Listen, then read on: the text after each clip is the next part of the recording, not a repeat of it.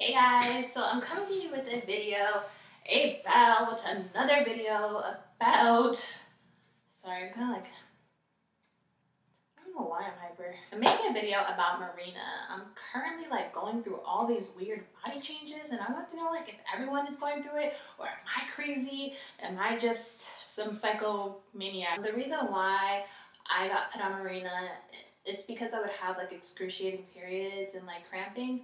And so my doctor ended up diagnosing me with adenomyosis. I don't know if I said that right. Adenomyosis. But it's basically a condition in which endometrial tissue exists within and grows into the uterine wall. So it's kind of like endometriosis, but like not. So like the symptoms are having like heavy bleeding, severe menstrual cramps, abdominal pressure, and bloating. They said it's often diagnosed for women who are middle-aged or have children. And I'm 24 and I have no children, so I don't know why it happened. The cause of it isn't known, but studies suggest that various hormones may trigger the condition.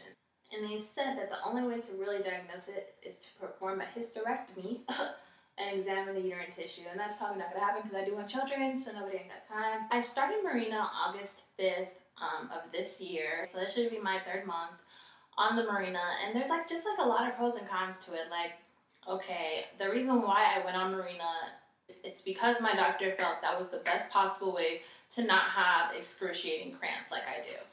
But it's like, would I have excruciating, would I take that over the cramps that I get if I'm in an AC room, like a room with AC? If I'm in there more than an hour, I will start cramping up. And I asked my best friend that, I'm like, are you going through the same thing? And she's like, oh yeah, like I cramp when it gets cold. So I'm like, that's a con.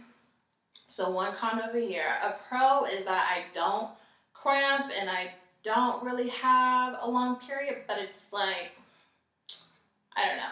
So 1 and 1. You see like nausea too with this whole thing. I don't get nausea that much anymore, but I still get it. I get weird headaches from time to time. But they said that's like adjustment period should be like 3 to 6 months.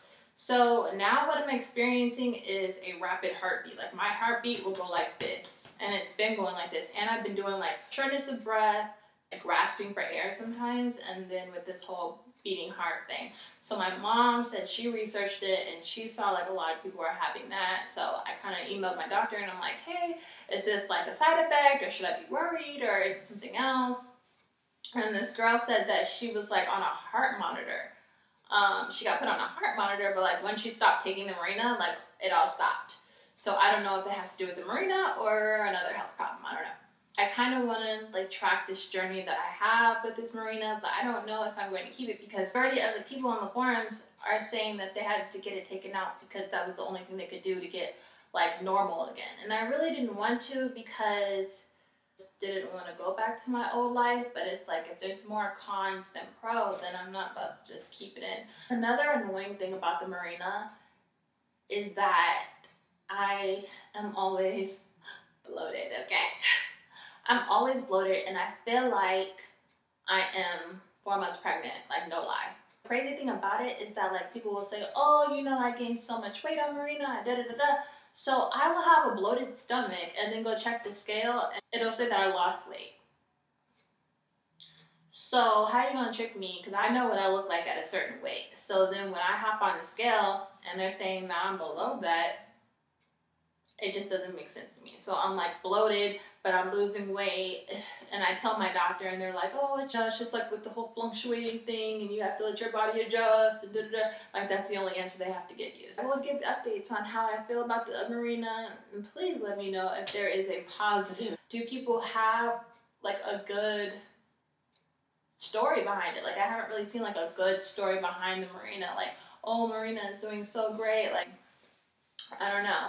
So I do want to keep tracking it. This is my 3rd month. I think I'm probably going to do like 3 months, 6 months, a year, and then, you know, just kind of see. I don't really want to be on the Mirena for 5 years because I do want children, but I don't even have a man. I got a man first, and then I'm going on a rant. But yeah, I will keep posting updates. And, you know, I don't know if anyone's even interested in this. Maybe it's a boring topic and people are like, I'm not going through it, so I really don't care. I don't know. So yeah, and then stay tuned for more videos. Okay, see you guys later.